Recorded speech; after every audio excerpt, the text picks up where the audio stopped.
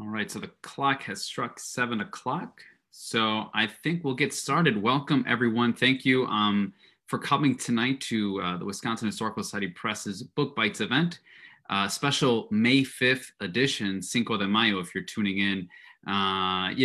We only have 15, 20 minutes together today, so I probably won't be able to get into a whole discussion on the history of Cinco de Mayo. But if you're really interested, we can save some time at the end to talk about the complicated relationships that people of Mexican descent have with this holiday here in the United States. It's a pleasure to be with you all here today. My name is Sergio Gonzalez. I am an assistant professor of Latinx Studies at Marquette University in Milwaukee, and I am also the author of Mexicans in Wisconsin, which is, I guess, the reason that I'm here with you all here tonight to talk a little bit about this wonderful book that I had the chance to write through the Wisconsin Historical Society Press, published in 2017. These book events are kind of an opportunity for authors to share a little bit of their research, a little bit of their work, why they do what they do. But since we only have 20 minutes together, there's absolutely no way that we can cover everything that's in there. And so this is my soft plug at the beginning of our time together, that if any of this is interesting to you, go to your local bookseller and get yourself a copy of the book. And that book in itself, Mexicans in Wisconsin, an edition within the People of Wisconsin series, is just a primer. It's just an introduction into so many different histories of people of Mexican descent who have over 100 years come to this state and found a way to make it home. So, when I do library talks across the state, I usually get about 50 minutes to dig into over 100 years of history. And so obviously we don't have that time. So what I want to do is to do a few things tonight. I want to talk a little bit about the origin story. I'm always interested as an academic when I talk with graduate students and undergraduates and other professors, why do you study what you study? Why have you committed your life to interrogating the questions that you're really interested in? And so I'll share a little bit at the beginning here of why I decided to write this book. And then the last 15, 20 minutes that we have together, I will kind of run us through a very brief history of a set of histories of Mexicans in Wisconsin. And I'd invite everyone to use the chat to throw any questions that you have. And Kristen Gilpatrick, who is our press's fantastic publicity extraordinaire, will be jumping in if you have questions to kind of prompt me to answer them, since I can't see them. So please do not hesitate to throw your questions in the chat. All right, so let's start with this question. Why? Why did I decide to write this book? I wrote this book when I was in graduate school. I was working on my PhD at the University of Wisconsin-Madison.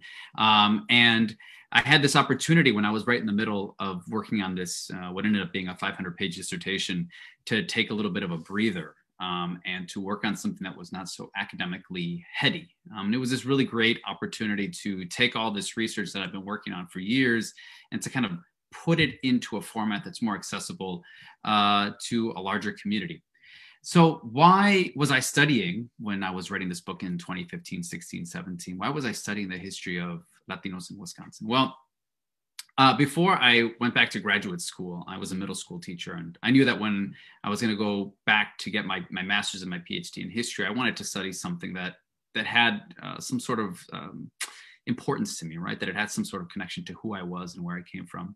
And so my family, both my parents are originally from Jalisco, Mexico, first generation Mexican-American, born and raised here in Milwaukee. But, when I went to graduate school and I started thinking about what is the history of Latinos or Latinx people in the United States, oftentimes the conversations about Latinx people started and ended with this image, right? So I want you to put yourself back kind of in 2012, 2013, the middle of the Obama administration, as deportations were rising every single day. Of course, that the former president, President Obama, earned himself the moniker of the deporter in chief for the number of deportations executed under his administration.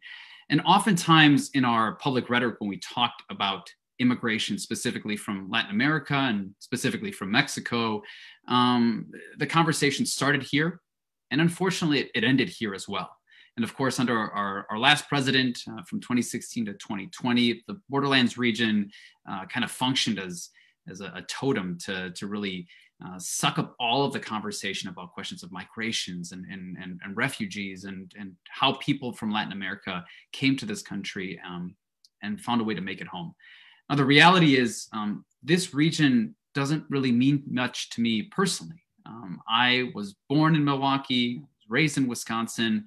I've only been to the border once or twice in my life. And so the histories that had been written over so many years about people of Latino and Latinx descent, specifically people of Mexican descent in the United States, those histories focused just too much on this region. And there just wasn't enough that had been told about the history of Latinos in the Midwest. And specifically the history of Latinos in my home here in Milwaukee, Wisconsin. So when I went to graduate school, I started in 2012. I decided my focus is going to be on Latinos in Wisconsin. And most importantly, I wanted to understand my parents from Jalisco, Mexico, and why their families had decided to settle in this cold, cold place. Why didn't they stay in Los Angeles or in Texas or in Arizona or New Mexico? Why did they make the decision to come this far north, right? About as far north as you can really go here in the Great Lakes region. So that was the big question. I still remember my first archival trip that I took as a graduate student. It was the summer of 2013. I was a doe-eyed, bushy-tailed graduate student. I was going to set out to write my master's thesis, and I went to the Milwaukee County Historical Society. And I went to the Historical Society, and I went to the archivist. And I said, I'm Sergio Gonzalez. I'm a graduate student. I am going to write the history of Latinos in Wisconsin. Kind of, puffed out my chest. I was really excited about this. And I said, I'd like to see everything that the Milwaukee County Historical Society has preserved on the history of Mexicans and Latinos in Milwaukee and across the state. Now, I figured when I made that type of a request to the archivist that, I was going to get a long list of things to look at, that I was going to be spending perhaps my entire summer locked in the archives in the beautiful Milwaukee County Historical Society reading room. The archivist, who was very sweet, said, just hold on one second, ran into the back room and came back with a handful of boxes and said, here you go. Here's everything we have. It's like 2 or 3 boxes, if I remember correctly. I thought to myself, holy crap, this is going to be the shortest dissertation that's ever been written. If this is it, this is going to be a very short career as an academic. So I was obviously a little bit stunned, a little bit afraid of what I had gotten myself into. But after I'd kind of gotten over that initial shock, I opened up one of the boxes. And in that box, I found this document that I want to share with you. All right, so take a look at this document here. If we were together in an audience, I'd ask you, what do you see here? And you're welcome to throw it in the chat, but unfortunately I can't see it. So I'm just going to give away the answers here. So what we have here is a Sunday edition of the Milwaukee Journal's magazine called Wisconsin. This came out, this was a Sunday insert that would come out every single week in the Milwaukee Journal. And this is an edition from July of 1987. And so if you're watching here, I want you to take a look at this image that is kind of dominates the page here, right? And what you see here well, it's an interesting image. It was to me as a young researcher. But it was also interesting to me as the baby in the middle of that picture. That's me. A young, what was that, 4 or 5 months old, in my parents' arms. That's my mom and my dad there, in the summer of 1987. So I had this surreal moment where I literally found myself in my research, right? Which is like this existential thing that all book writers and academics go through, where they're kind of like, what is my position in my research? Well, I'm literally on my first research trip. I am there, right? I'm in it. I got to thinking, though, as I put my academic hat back on, and I looked at this picture, what did it mean that the Milwaukee Journal magazine had noted that this image in the chyron here at the bottom, this was the pulse of Hispanic Milwaukee. This is the beating heart of the city's Latino Hispanic community. What does it mean that you have these families on a bright Sunday morning leaving a church? This is Our Lady of Guadalupe on Milwaukee's South Side in the Walker's Point neighborhood. What does it mean that this is where the heart of the city's Latino community lives? This is where it's from. And it was this kind of meeting of myself in the archives that got me thinking about what I wanted to focus on, right? So now I started to kind of funnel in on what my research was going to be as an academic, which was to say I wanted to understand how religious spaces, places of faith, have historically been places where Latinos, people of Latinx descent, have turned to build community for themselves, right? So it's a place where they have turned inward when they have perhaps faced discrimination, prejudice, recriminations in their lives in Milwaukee or in Wisconsin. So it's a place to turn inward, but also how church spaces have historically also been places to build social movements, to build outward, right? So it's a place where people could turn to when they were feeling like they didn't have a home. They could coalesce, build coalitions, build solidarities, and then turn back to their homes in Milwaukee and Wisconsin to better their lives and better the lives of their families. All right. So it was kind of this one chance encounter on my first archival trip that got me going. And so I, throughout graduate school, I read a dissertation and I had a chance to take some of that research and turn it into this book, Mexicans in Wisconsin. And this image, again, guided my work as a writer of a popular history, right? Because I'm a first-generation Mexican-American, first-generation college student, first in my family to have that opportunity to go to higher education. And the one thing that was always very important to me as I was going through graduate school was, who's going to read my work? Is it just going to be a bunch of other historians? Is it going to sit on a shelf? Is it maybe going to get plugged in a history class sometime? Or are there going to be people who actually get a chance to engage with this history that I think is so important, right? That I know matters to not only me, but to my family and to the community that I call home here in Milwaukee in the state of Wisconsin. And so it was really the people in this image, my parents, my family, community members, that was always kind of at the back of my head as I wrote this book, as I took all that research that I was doing, oral histories and reading through newspapers and tried to make that more digestible for a larger community. And in my research, I found a really diverse set of histories. And I always emphasize when I talk with my students and I talk with community members that you can't really say that you are talking about the history of Mexicans in Wisconsin. You're talking about a multitude of histories, right? And in reality, the histories that we know are just a window, a small tidbit of so many other histories that have not been told. And I've really been proud of the work the Wisconsin Historical Society Press has been engaged in over the last few years to really expand the number of histories that are made available for our community to engage with, right? So my book, Mexicans in Wisconsin, is kind of that first cobblestone on that larger path, but so many other books, including Somos Latinas, written by two great public historians, Tess Arenas and Luisa Gomez, who have been guests of Book Bites here in the past. And I know other books that will come in the future that are going to help us tell those multiple histories of Latinos and Latinx people in the state of Wisconsin. And the reality is that these histories go back so far in our state's history. Oftentimes when we talk about the history of immigrants and immigrant communities in Wisconsin, we're talking about a very specific set of histories. We're talking about Germans and Poles and Irish and Swedes. And to be honest, that does not represent the full capacity, the full history or set of histories of immigration to Wisconsin, because Mexicans have been in this state for over 100 years. The first reported or person that we have found as historians was this man, this mustachio gentleman that you see right here, Rafael Valles. Rafael Valles originally came from the state of Puebla, Mexico. And he was a young musician that was classically trained and was a bit of a prodigious talent. And he was recruited to come to the United States because of his abilities as a composer and as a violinist. And he decided to settle here in Milwaukee in the 1880s. He arrived here in 1884. And he really ingrained himself within the larger Milwaukee community, became a composer. He became the lead musician and lead choir director for some of the most important congregations and synagogues in the city of Milwaukee. Kind of as a personal interest to me, he became Marquette University's first Latino professor. He became a professor of music at the turn of the century. And he really integrated himself into a larger kind of middle and upper middle class socioeconomic strata here in the city of Milwaukee. Now, his story, the story of Rafael Valles, is a story that's very different from the stories of the hundreds of thousands, if not millions, of Mexican descent people who came after him in the 20th century and found a home in Wisconsin. But the one thing that I always emphasize that connects Rafael Valles to the people that followed after him, even though he himself never considered himself part of the Mexican community here in Milwaukee, was that he came here for his skills. He came here because of his labor.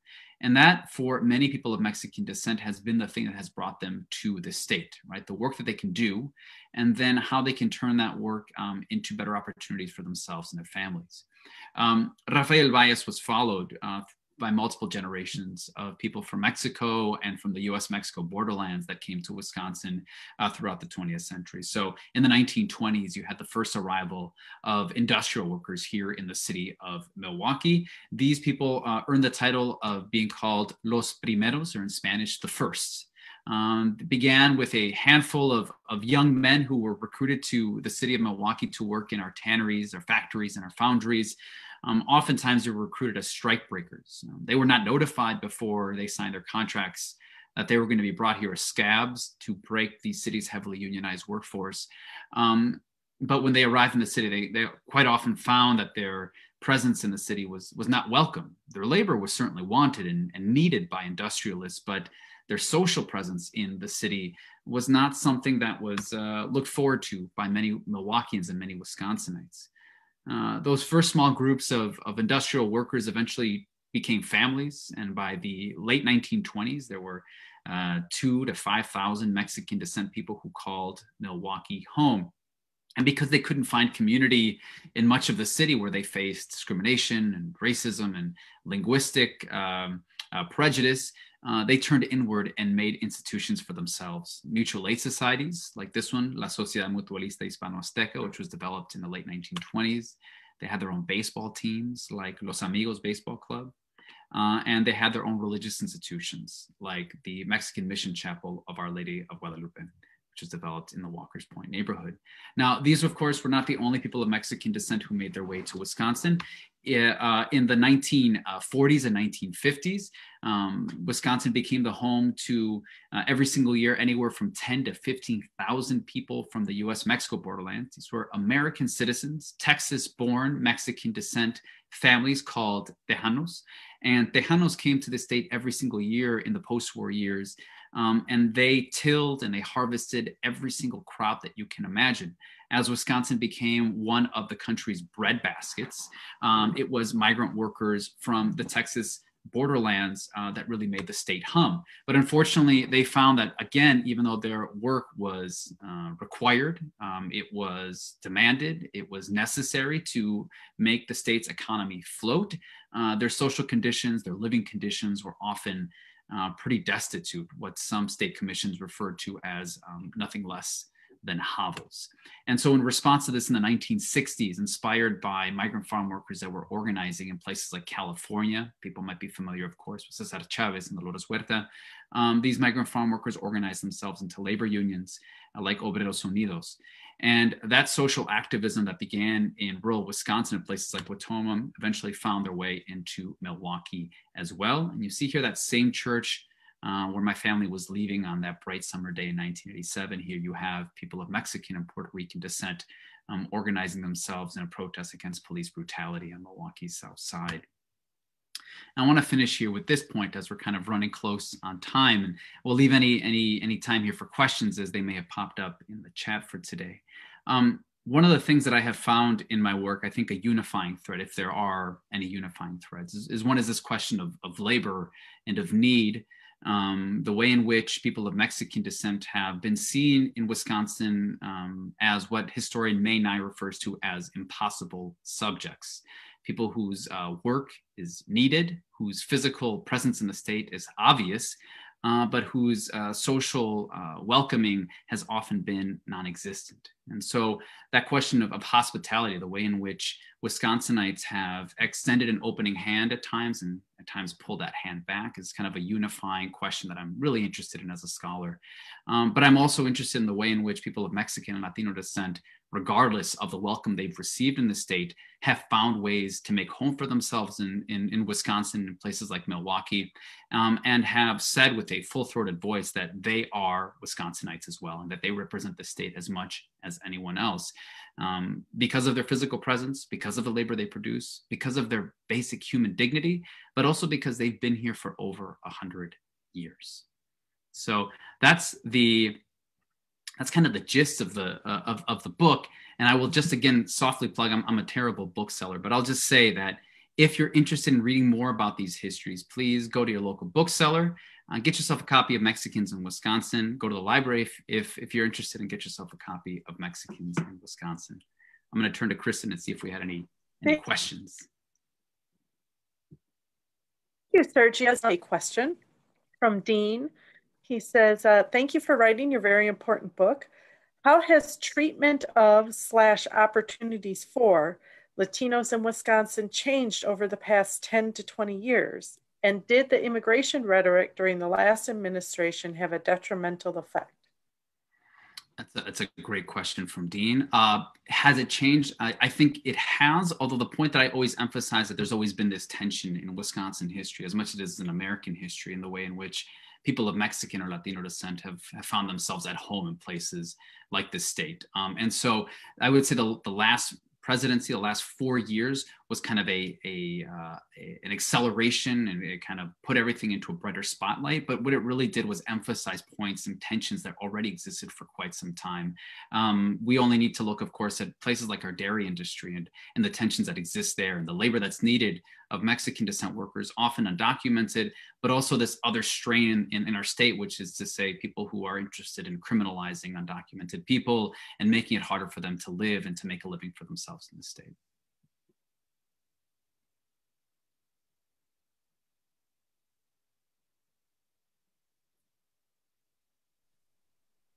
Okay, I am not seeing any other questions, but we are just so thankful that you could join us tonight. And if people have additional questions, they can certainly put them in the comment section, and we will check the comment section.